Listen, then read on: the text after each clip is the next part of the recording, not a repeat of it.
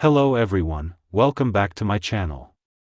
Remember to hit the like button and subscribe if you would like to receive daily updates about audiobooks. Feel free to leave book suggestions in the comments section. The District Doctor by Ivan S. Turgenev.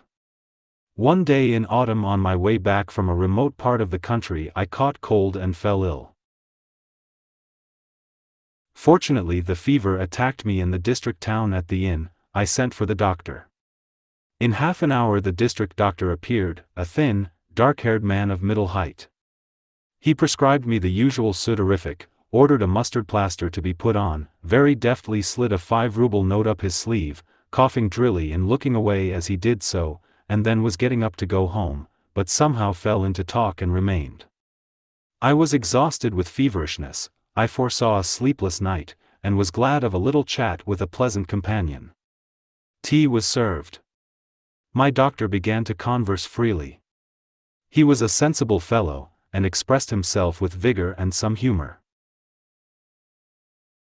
Queer things happen in the world. You may live a long while with some people, and be on friendly terms with them, and never once speak openly with them from your soul. With others you have scarcely time to get acquainted, and all at once you are pouring out to him or he to you all your secrets, as though you were at confession.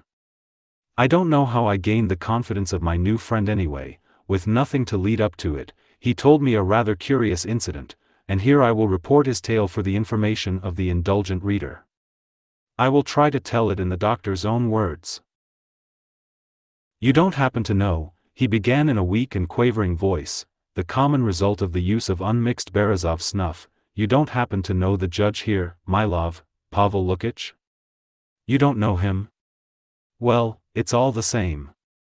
He cleared his throat and rubbed his eyes. Well, you see, the thing happened, to tell you exactly without mistake, in Lent, at the very time of the thaws. I was sitting at his house, our judge's, playing preference. Our judge is a good fellow, and fond of playing preference. Suddenly, the doctor made frequent use of this word, suddenly, they tell me, there's a servant asking for you. I say, what does he want? They say, he has brought a note, it must be from a patient. Give me the note, I say. So it is from a patient, well and good, you understand, it's our bread and butter. But this is how it was, a lady, a widow, writes to me, she says, my daughter is dying. Come, for God's sake, she says, and the horses have been sent for you. Well, that's all right. But she was 20 miles from the town, and it was midnight out of doors, and the roads in such a state, my word. And as she was poor herself, one could not expect more than 2 silver rubles, and even that problematic, and perhaps it might only be a matter of a roll of linen and a sack of oatmeal in payment . However, duty, before everything, a fellow creature may be dying. I hand over my cards at once to Calliope, the member of the provincial commission, and return home. I look, a wretched little trap was standing at the steps, with peasants' horses, too fat and their coat as shaggy as felt, and the coachman sitting with his cap off out of respect. Well, I think to myself, it's clear, my friend, these patients aren't rolling in riches. You smile, but I tell you, a poor man like me has to take everything into consideration. If the coachman sits like a prince, and doesn't touch his cap, and even sneers at you behind his beard, and flicks his whip, then you may bet on 6 rubles. But this case, I saw, had a very different air. However, I think there's no help for it, duty before everything. I snatch up the most necessary drugs, and set off. Will you believe it? I only just managed to get there at all. The road was infernal. Streams, snow, watercourses, and the dike had suddenly burst there. That was the worst of it. However, I arrived at last. It was a little thatched house. There was a light in the windows, that meant they expected me. I was met by an old lady, very venerable, in a cap. Save her, she says, she is dying. I say, pray don't distress yourself, where is the invalid? Come this way. I see a clean little room, a lamp in the corner, on the bed a girl of 20, unconscious. She was in a burning heat, and breathing heavily. It was fever. There were 2 other girls, her sisters, scared and in tears. Yesterday, they tell me, she was perfectly well and had a good appetite. This morning she complained of her head, and this evening, suddenly, you see, like this. I say again, pray don't be uneasy. It's a doctor's duty, you know, and I went up to her and bled her, told them to put on a mustard plaster, and prescribed a mixture. Meantime I looked at her, you know there, by God. I had never seen such a face, she was a beauty, in a word. I felt quite shaken with pity. Such lovely features, such eyes. But, thank God. She became easier, she fell into a perspiration, seemed to come to her senses, looked round, smiled, and passed her hand over her face. Her sisters bent over her. They ask, "How are you?" "All right," she says, and turns away. I looked at her, she had fallen asleep. Well, I say, now the patient should be left alone. So we all went out on tiptoe, only a maid remained, in case she was wanted. In the parlor there was a samovar standing on the table, and a bottle of rum. In our profession one can't get on without it. They gave me tea, asked me to stop the night. I consented. Where could I go, indeed, at that time of night? The old lady kept groaning. What is it? I say, she will live, don't worry yourself, you had better take a little rest yourself, it is about 2 o'clock. But will you send to wake me if anything happens? Yes, yes. The old lady went away, and the girls too went to their own room. They made up a bed for me in the parlor. Well, I went to bed, but I could not get to sleep, for a wonder. For in reality I was very tired. I could not get my patient out of my head. At last I could not put up with it any longer. I got up suddenly. I think to myself, I will go and see how the patient is getting on. Her bedroom was next to the parlor. Well, I got up, and gently opened the door. How my heart beat. I looked in, the servant was asleep, her mouth wide open, and even snoring, the wretch. But the patient lay with her face towards me and her arms flung wide apart, poor girl. I went up to her, when suddenly she opened her eyes and stared at me. Who is it? Who is it? I was in confusion. Don't be alarmed, madam, I say, I am the doctor, I have come to see how you feel. You the doctor? Yes, the doctor, your mother sent for me from the town. We have bled you, madam, now pray go to sleep, and in a day or 2, please God, we will set you on your feet again. Ah, yes, yes, doctor, don't let me die, please, please. Why do you talk like that? God bless you. She is in a fever again, I think to myself. I felt her pulse. Yes, she was feverish. She looked at me, and then took me by the hand. I will tell you why I don't want to die, I will tell you. Now we are alone, and only, please don't you, not to anyone. Listen. I bent down, she moved her lips quite to my ear, she touched my cheek with her hair. I confess my head went round and began to whisper. I could make out nothing of it. Ah, she was delirious. She whispered and whispered, but so quickly, and as if it were not in Russian. At last she finished, and shivering dropped her head on the pillow, and threatened me with her finger, remember, doctor, to no one. I calmed her somehow, gave her something to drink, waked the servant, and went away. At this point the doctor again took snuff with exasperated energy, and for a moment seemed stupefied by its effects. However, he continued, the next day, contrary to my expectations, the patient was no better. I thought, and suddenly decided to remain there, even though my other patients were expecting me. And you know one can't afford to disregard that, one's practice suffers if one does. But, in the first place, the patient was really in danger, and secondly, to tell the truth, I felt strongly drawn to her. Besides, I liked the whole family. Though they were really badly off, they were singularly, I may say, cultivated people. Their father had been a learned man, an author. He died, of course, in poverty, but he had managed before he died to give his children an excellent education. He left a lot of books too. Either because I looked after the invalid very carefully, or for some other reason, anyway, I can venture to say all the household loved me as if I were one of the family. Meantime the roads were in a worse state than ever. All communications, so to say, were cut off completely. Even medicine could with difficulty be got from the town. The sick girl was not getting better. Day after day, and day after day, but, here. The doctor made a brief pause. I declare I don't know how to tell you. He again took snuff, coughed, and swallowed a little tea. I will tell you without beating about the bush. My patient, how should I say?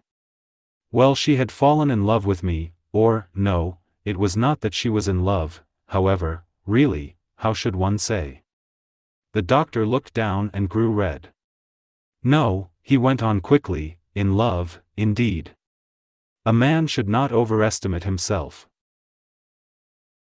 She was an educated girl, clever and well-read, and I had even forgotten my Latin, one may say, completely. As to appearance, the doctor looked himself over with a smile. I am nothing to boast of there either. But God Almighty did not make me a fool. I don't take black for white. I know a thing or two. I could see very clearly, for instance, that Alexandra Andreevna, that was her name, did not feel love for me, but had a friendly, so to say, inclination, a respect or something for me. Though she herself perhaps mistook this sentiment, anyway this was her attitude. You may form your own judgment of it. But, added the doctor, who had brought out all these disconnected sentences without taking breath, and with obvious embarrassment, I seem to be wandering rather. You won't understand anything like this. There, with your leave, I will relate it all in order. He drank off a glass of tea, and began in a calmer voice. Well, then. My patient kept getting worse and worse. You are not a doctor, my good sir, you cannot understand what passes in a poor fellow's heart, especially at first, when he begins to suspect that the disease is getting the upper hand of him. What becomes of his belief in himself? You suddenly grow so timid, it's indescribable. You fancy then that you have forgotten everything you knew, and that the patient has no faith in you, and that other people begin to notice how distracted you are, and tell you the symptoms with reluctance, that they are looking at you suspiciously, whispering. Ah!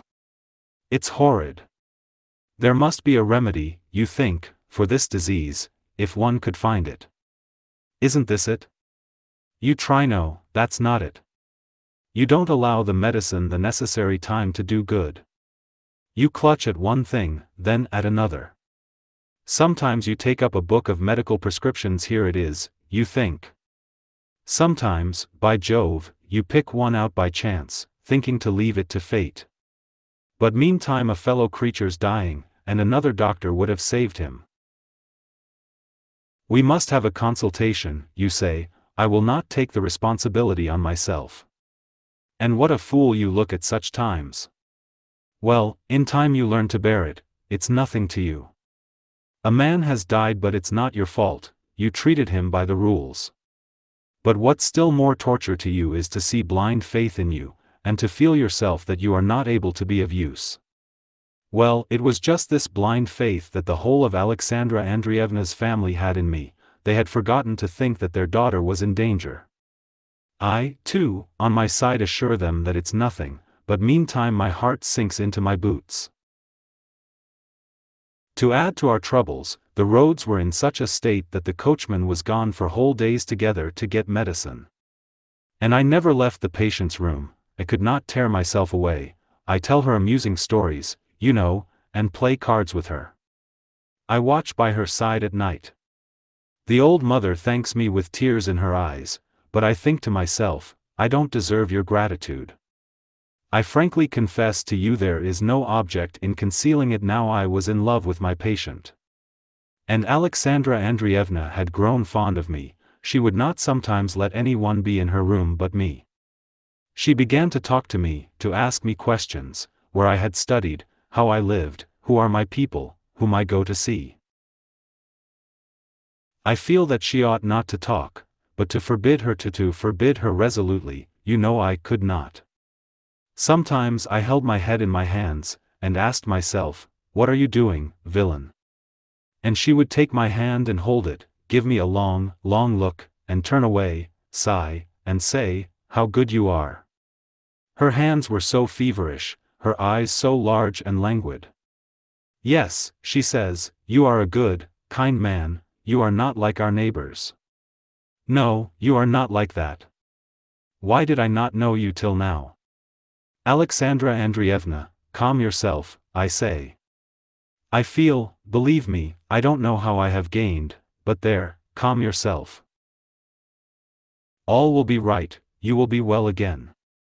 And meanwhile I must tell you, continued the doctor, bending forward and raising his eyebrows, that they associated very little with the neighbors, because the smaller people were not on their level, and pride hindered them from being friendly with the rich.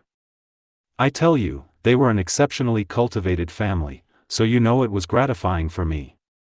She would only take her medicine from my hands, she would lift herself up, poor girl, with my aid, take it, and gaze at me. My heart felt as if it were bursting. And meanwhile she was growing worse and worse, worse and worse, all the time. She will die, I think to myself, she must die. Believe me, I would sooner have gone to the grave myself, and here were her mother and sisters watching me, looking into my eyes, and their faith in me was wearing away. Well? How is she? Oh, all right, all right. All right, indeed.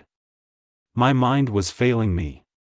Well, I was sitting one night alone again by my patient. The maid was sitting there too, and snoring away in full swing. I can't find fault with the poor girl, though, she was worn out too. Alexandra Andreevna had felt very unwell all the evening, she was very feverish.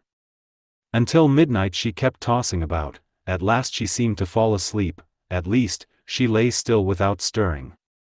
The lamp was burning in the corner before the holy image. I sat there, you know, with my head bent, I even dozed a little. Suddenly it seemed as though someone touched me in the side, I turned round. Good God! Alexandra Andreevna was gazing with intent eyes at me, her lips parted, her cheeks seemed burning. What is it? Doctor, shall I die? Merciful heavens! No, doctor, no, please don't tell me I shall live, don't say so. If you knew. Listen. For God's sake don't conceal my real position, and her breath came so fast. If I can know for certain that I must die, then I will tell you all. Alexandra Andreevna, I beg. Listen, I have not been asleep at all. I have been looking at you a long while. For God's sake. I believe in you, you are a good man, an honest man, I entreat you by all that is sacred in the world tell me the truth.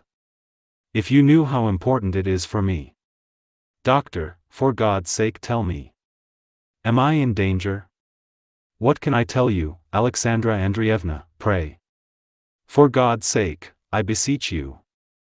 I can't disguise from you, I say, Alexandra Andreevna, you are certainly in danger, but God is merciful.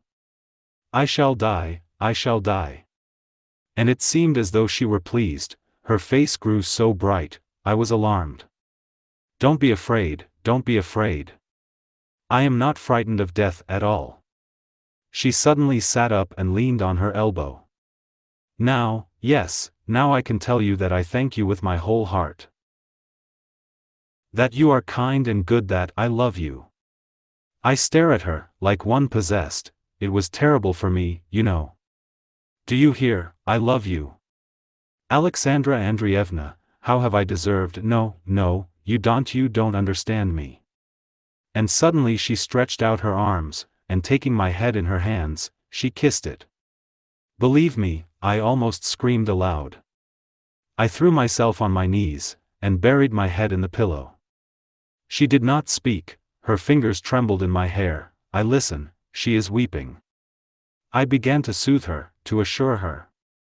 I really don't know what I did say to her. You will wake up the girl, I say to her, Alexandra Andreevna, I thank you, believe me. Calm yourself. Enough, enough, she persisted, never mind all of them, let them wake, then, let them come in, it does not matter, I am dying, you see. And what do you fear? Why are you afraid? Lift up your head. Or, perhaps, you don't love me, perhaps I am wrong. In that case, forgive me. Alexandra Andreevna, what are you saying? I love you, Alexandra Andreevna. She looked straight into my eyes, and opened her arms wide. Then take me in your arms. I tell you frankly, I don't know how it was I did not go mad that night. I feel that my patient is killing herself, I see that she is not fully herself, I understand, too, that if she did not consider herself on the point of death, she would never have thought of me, and, indeed, say what you will, it's hard to die at 20 without having known love. This was what was torturing her, this was why, in despair, she caught at me. Do you understand now? But she held me in her arms, and would not let me go.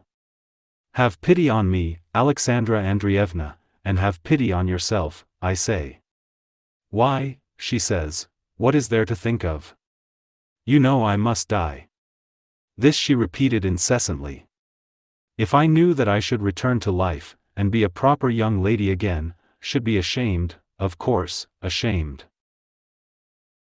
But why now? But who has said you will die? Oh, no, leave off. You will not deceive me, you don't know how to lie. Look at your face. You shall live, Alexandra Andreevna, I will cure you, we will ask your mother's blessing, we will be united, we will be happy. No, no, I have your word, I must die, you have promised me, you have told me. It was cruel for me, cruel for many reasons. And see what trifling things can do sometimes, it seems nothing at all, but it's painful. It occurred to her to ask me, what is my name, not my surname, but my first name. I must needs be so unlucky as to be called Trifon. Yes, indeed, Trifon Ivanich. Every one in the house called me doctor. However, there's no help for it. I say, Trifon, madam. She frowned, shook her head, and muttered something in French, something unpleasant, of course, and then she laughed disagreeably too. Well, I spent the whole night with her in this way. Before morning I went away, feeling as though I were mad. When I went again into her room it was daytime, after morning tea. Good God! I could scarcely recognize her, people are laid in their grave looking better than that. I swear to you, on my honor, I don't understand, I absolutely don't understand now, how I lived through that experience. 3 days and nights my patient still lingered on. And what nights! What things she said to me! And on the last night only imagine to yourself I was sitting near her, and kept praying to God for one thing only, take her, I said, quickly, and me with her. Suddenly the old mother comes unexpectedly into the room.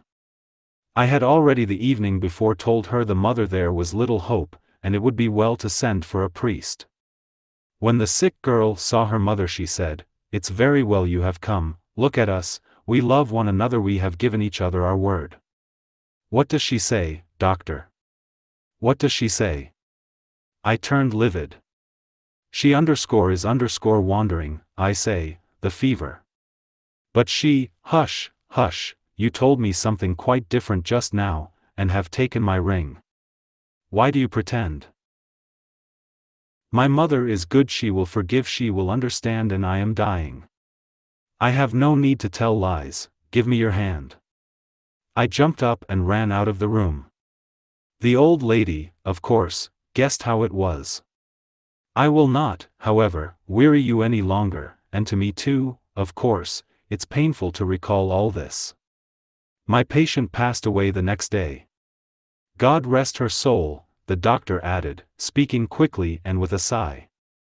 Before her death she asked her family to go out and leave me alone with her.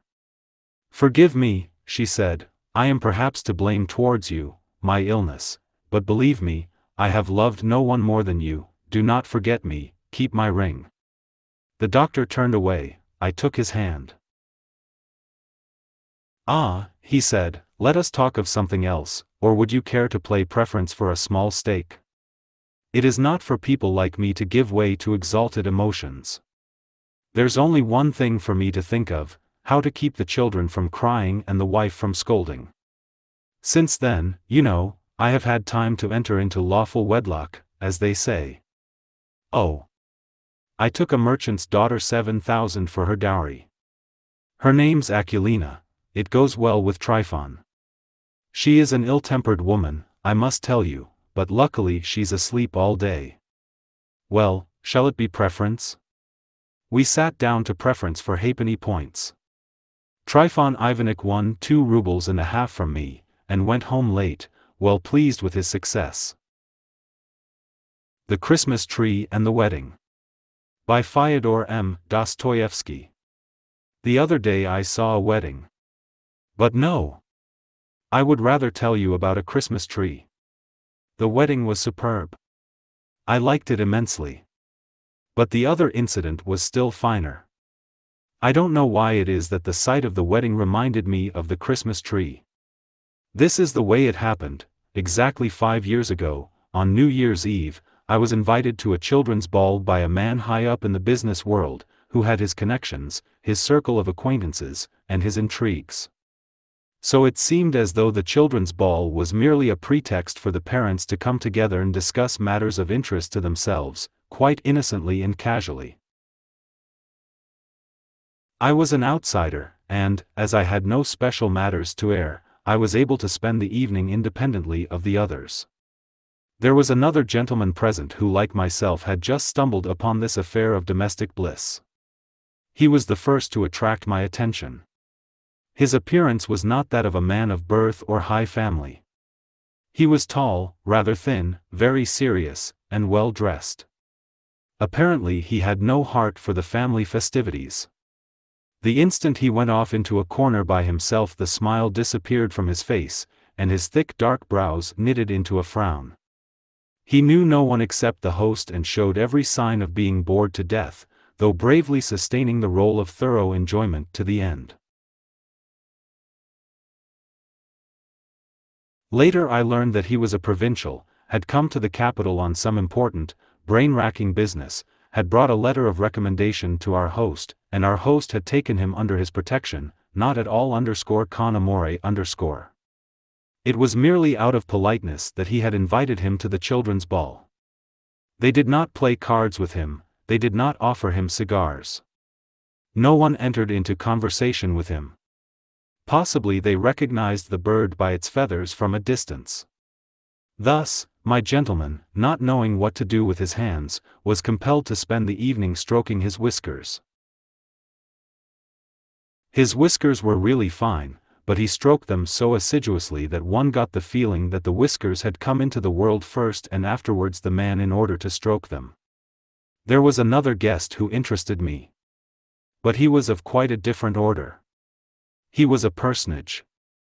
They called him Julian Mastakovich. At first glance one could tell he was an honored guest and stood in the same relation to the host as the host to the gentleman of the whiskers. The host and hostess said no end of amiable things to him, were most attentive, whining him, hovering over him, bringing guests up to be introduced, but never leading him to anyone else. I noticed tears glisten in our host's eyes when Julian Mastakovich remarked that he had rarely spent such a pleasant evening.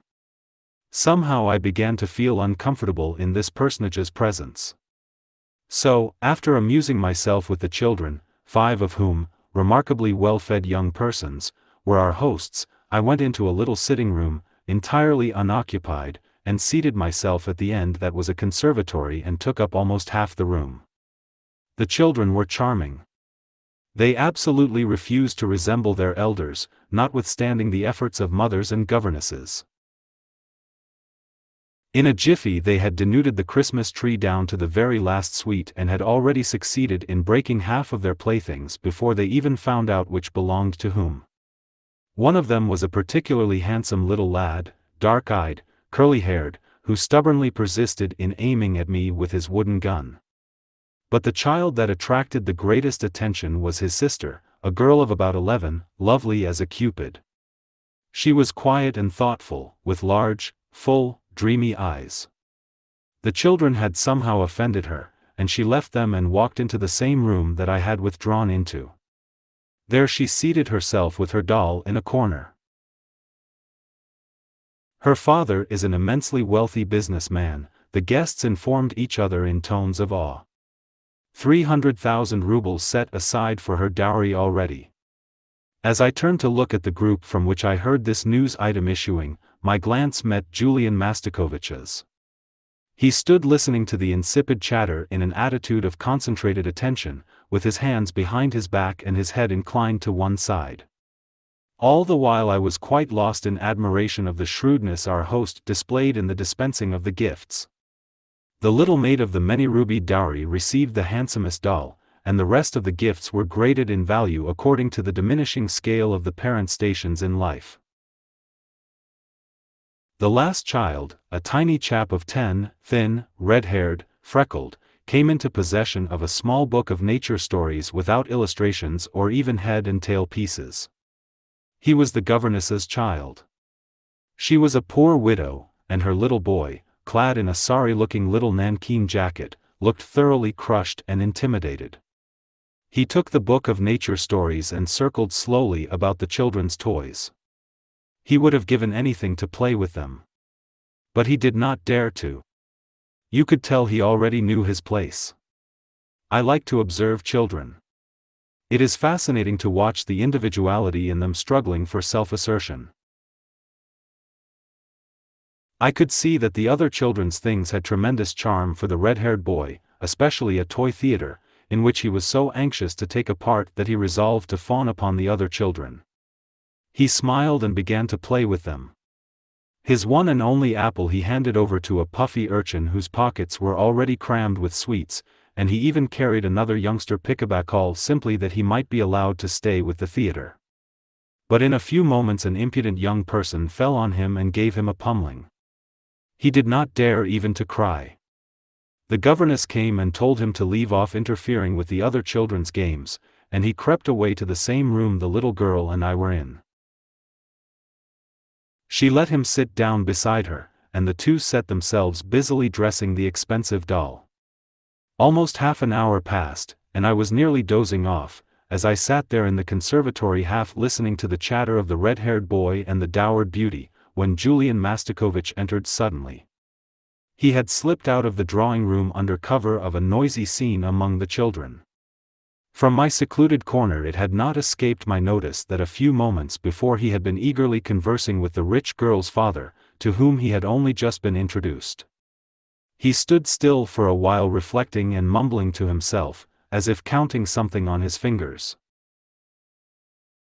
300, 311, 12, 13, 16 in 5 years. Let's say 4% 5 times 12, 60, and on these 60. Let us assume that in 5 years it will amount to 400. But the shrewd old fox isn't likely to be satisfied with 4%. He gets 8 or even 10, perhaps. Let's suppose 500, 500,000, at least, that's sure. Anything above that for pocket money. He blew his nose and was about to leave the room when he spied the girl and stood still. I, behind the plants, escaped his notice. He seemed to me to be quivering with excitement. It must have been his calculations that upset him so. He rubbed his hands and danced from place to place, and kept getting more and more excited. Finally, however, he conquered his emotions and came to a standstill. He cast a determined look at the future bride and wanted to move toward her, but glanced about first. Then, as if with a guilty conscience, he stepped over to the child on tiptoe, smiling, and bent down and kissed her head. His coming was so unexpected that she uttered a shriek of alarm. "What are you doing here, dear child?" he whispered, looking around and pinching her cheek. "We're playing." "What, with him?" said Julian Mastakovich with a look askance at the governess's child. "You should go into the drawing room, my lad," he said to him. The boy remained silent and looked up at the man with wide-open eyes. Julian Mastakovich glanced round again cautiously and bent down over the girl. "What have you got, a doll, my dear?" "Yes, sir." The child quailed a little, and her brow wrinkled. "A doll? And do you know, my dear, what dolls are made of?" "No, sir," she said weakly, and lowered her head. "Out of rags, my dear." "You, boy, you go back to the drawing room, to the children," said Julian Mastakovich looking at the boy sternly. The two children frowned. They caught hold of each other and would not part.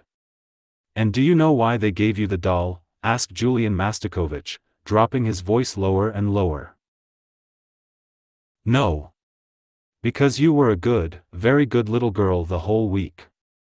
Saying which, Julian Mastakovich was seized with a paroxysm of agitation. He looked round and said in a tone faint, almost inaudible with excitement and impatience, "If I come to visit your parents, will you love me, my dear?" He tried to kiss the sweet little creature, but the red-haired boy saw that she was on the verge of tears, and he caught her hand and sobbed out loud in sympathy. That enraged the man. "Go away. Go away. Go back to the other room, to your playmates." "I don't want him to. I don't want him to." "You go away," cried the girl. "Let him alone. Let him alone." She was almost weeping. There was a sound of footsteps in the doorway. Julian Mastakovich started and straightened up his respectable body. The red-haired boy was even more alarmed. He let go the girl's hand, sidled along the wall, and escaped through the drawing room into the dining room. Not to attract attention, Julian Mastakovich also made for the dining room. He was red as a lobster. The sight of himself in a mirror seemed to embarrass him. Presumably he was annoyed at his own ardor and impatience. Without due respect to his importance and dignity, his calculations had lured and pricked him to the greedy eagerness of a boy, who makes straight for his object, though this was not as yet an object, it only would be so in 5 years' time. I followed the worthy man into the dining room, where I witnessed a remarkable play. Julian Mastakovich, all flushed with vexation, venom in his look, began to threaten the red-haired boy. The red-haired boy retreated farther and farther until there was no place left for him to retreat to, and he did not know where to turn in his fright. "Get out of here. What are you doing here? Get out, I say, you good-for-nothing. Stealing fruit, are you? Oh, so, stealing fruit. Get out, you freckle face, go to your likes." The frightened child, as a last desperate resort, crawled quickly under the table. His persecutor, completely infuriated, pulled out his large linen handkerchief and used it as a lash to drive the boy out of his position. Here I must remark that Julian Mastakovich was a somewhat corpulent man, heavy, well-fed, puffy-cheeked, with a paunch and ankles as round as nuts. He perspired and puffed and panted. So strong was his dislike, or was it jealousy, of the child that he actually began to carry on like a madman. I laughed heartily. Julian Mastakovich turned. He was utterly confused and for a moment, apparently, quite oblivious of his immense importance. At that moment our host appeared in the doorway opposite. The boy crawled out from under the table and wiped his knees and elbows. Julian Mastakovich hastened to carry his handkerchief, which he had been dangling by the corner, to his nose. Our host looked at the three of us rather suspiciously. But, like a man who knows the world and can readily adjust himself, he seized upon the opportunity to lay hold of his very valuable guest and get what he wanted out of him. "Here's the boy I was talking to you about," he said, indicating the red-haired child. "I took the liberty of presuming on your goodness in his behalf. Oh, replied Julian Mastakovich, still not quite master of himself. He's my governess's son, our host continued in a beseeching tone. She's a poor creature, the widow of an honest official. That's why, if it were possible for you, impossible, impossible. Julian Mastakovich cried hastily. You must excuse me, Philip Alexeyevich, I really cannot. I've made inquiries. There are no vacancies, and there is a waiting list of 10 who have a greater right. I'm sorry. Too bad, said our host. He's a quiet, unobtrusive child. A very naughty little rascal, I should say, said Julian Mastakovich, wryly. Go away, boy. Why are you here still? Be off with you to the other children. Unable to control himself, he gave me a sidelong glance. Nor could I control myself. I laughed straight in his face. He turned away and asked our host, in tones quite audible to me, who that odd young fellow was. They whispered to each other and left the room, disregarding me. I shook with laughter. Then I, too, went to the drawing room. There the great man, already surrounded by the fathers and mothers and the host and the hostess, had begun to talk eagerly with a lady to whom he had just been introduced. The lady held the rich little girl's hand. Julian Mastakovich went into fulsome praise of her. He waxed ecstatic over the dear child's beauty, her talents, her grace, her excellent breeding, plainly laying himself out to flatter the mother, who listened scarcely able to restrain tears of joy, while the father showed his delight by a gratified smile. The joy was contagious. Everybody shared in it. Even the children were obliged to stop playing so as not to disturb the conversation. The atmosphere was surcharged with awe. I heard the mother of the important little girl, touched to her profoundest depths, ask Julian Mastakovich in the choicest language of courtesy, whether he would honor them by coming to see them. I heard Julian Mastakovich accept the invitation with unfeigned enthusiasm. Then the guests scattered decorously to different parts of the room, and I heard them, with veneration in their tones, extol the businessman, the businessman's wife, the businessman's daughter, and, especially, Julian Mastakovich. Is he married?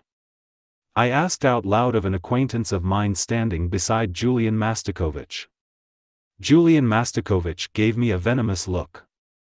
No, answered my acquaintance, profoundly shocked by my intentional indiscretion. Not long ago I passed the church of. I was struck by the concourse of people gathered there to witness a wedding. It was a dreary day. A drizzling rain was beginning to come down. I made my way through the throng into the church. The bridegroom was a round, well-fed, pot-bellied little man, very much dressed up. He ran and fussed about and gave orders and arranged things.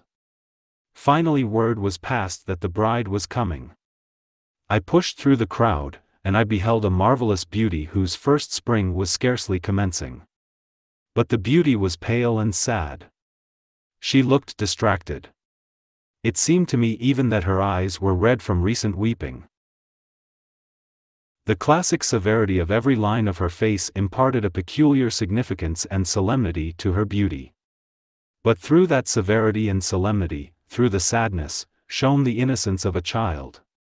There was something inexpressibly naive, unsettled and young in her features, which, without words, seemed to plead for mercy. They said she was just 16 years old. I looked at the bridegroom carefully.